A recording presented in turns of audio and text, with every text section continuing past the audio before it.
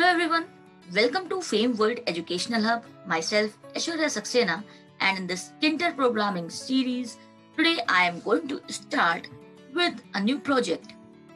In the previous video, I have demonstrated a small project using fstring, and today I am just going to create a file for you.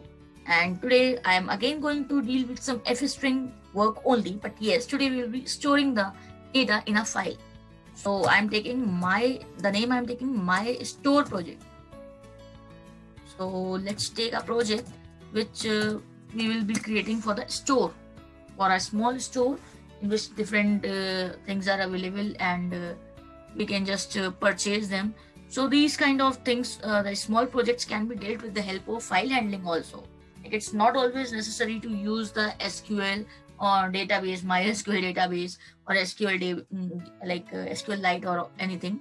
But yes, if some small shops are there and for them you want to create the project, so this is really simple. You can create it easily with the help of Tkinter, and the small project we are going to start now. So let's start. First of all, I am just going to create the basic structure because it's necessary to be created to handle the data. Now I am creating normal window we have created. Now I'm taking some heading. So this heading I am taking here, and welcome to my store. This will be the heading. Okay. So after that I am taking some text.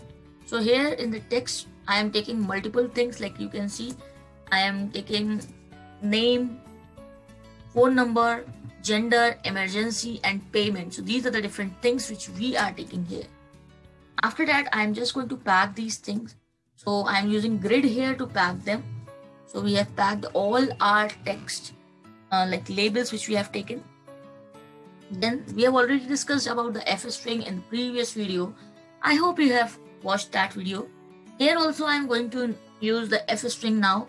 And here I have taken like variables for all the entries. So these variables will be storing the data of the entries which will be input there.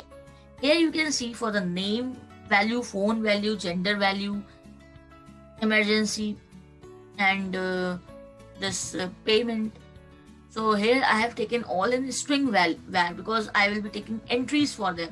But for the food service value I have taken int var, because like I will be taking the checkbox here. So for the check button, basically it takes either 0 or 1.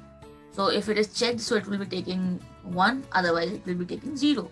So for that we have taken int var. Then I am just taking the entries for our form. You can see the entries: name entry, phone entry, gender entry, emergency entry, and payment mode entry I have taken. Here we have just taken the text variables in where we have just passed these name value, phone value. So whatever we are entering in these entries, that will be getting stored in the variables which we have taken. Now I'm going to pack them. So I'm just packing all my entries which we have created here. So here I am just packing name entry, phone entry, all with the help of grid. Now let's take the checkbox, because I have not yet taken the checkbox. So let's take the checkbox also for the food service. So here I have now taken, I'm taking the checkbox here, food service checkbox I have taken. It's a check button. So want to pre-book your meal, suppose in some case. And here we have taken this. After that, I'm taking a button. Obviously we require a button to submit our data. So let's take our button, and then win.mail loop will be required.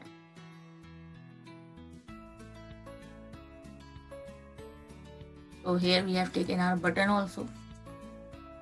So submit to A as the best, or let's say submit to MyStore.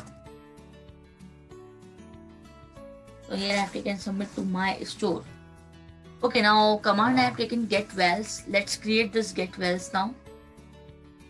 So here I am just going to create this get vals, which will be basically handling our data. So that I am taking here. So here I am defining a function. First of all, the values I am printing on the terminal. And here in the case of f string, actually we do not have to press enter, because if we will be pressing enter, you can see error is coming here. You do not have to press enter. Just to show you the code, I have enter here. And first of all, as we will be pressing on the button, all the things will be printing on the terminal. So we have used this print command. So name value dot get, phone value dot get, with the help of f string we have done. And then I have used this file command. You can see record.txt. Right now I am not having any record.txt here, but yes, as soon as I will be running this program and I will be submitting the data, so the record.txt will automatically be created because it is in the append mode, you can see. So this append mode means, like, first of all the file will be created, then everything will be, like you can see, write we have used, so everything will be written on the file. And here at the end you can see I have taken /n. So multiple records we can store in this file, and every record will be coming on the different line. As we are using print here, so obviously it will be coming on different line on a terminal. This terminal one is optional. It's up to you. It's required. If it's up to you, you want to use it or not. But yes, just to show you the values, I am just using it here. Now I'm just making it in the single line. Otherwise, here it will be coming error. So let's run this program and check that it's working properly or not. Let's run this program and check. Okay, here you can see we are here, and let's check this record.txt. It's still not created because we have just run it and we have not submitted any data. But yes, you will be seeing it that as soon as I will be submitting the data, it will be created. So let's take some data and let's take Paytm.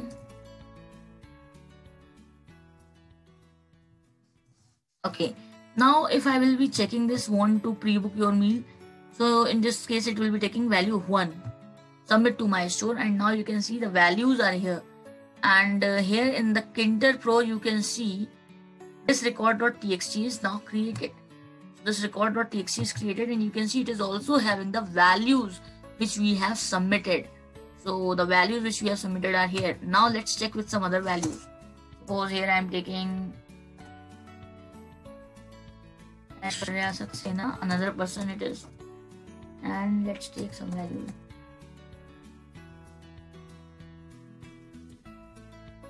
And cash, and this time I'm just not checking it, and submit. So here you can see it's coming here also, and it's coming here also. So you can see it's coming very properly, and all the data is getting saved. You can check it for different values. Let's take some more value.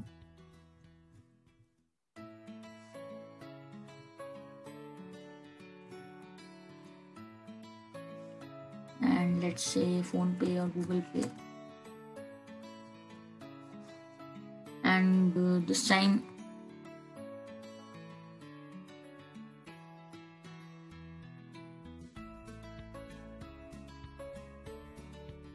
it's hang. Okay, so here let's submit it now, and you can see it's submitted. The data is submitted in the file also, and here also. Let's take last one more.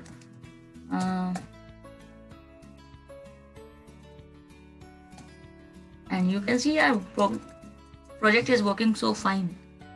Submit, and here it is. So all the data is getting submitted properly. If I just close this file, I can just check it again. Everything is here. So all the records are getting maintained, and that's the beauty of this program. I hope this was clear. I'm just showing you the whole code once, so it would be easier for the people who are trying to create it by their own. So let's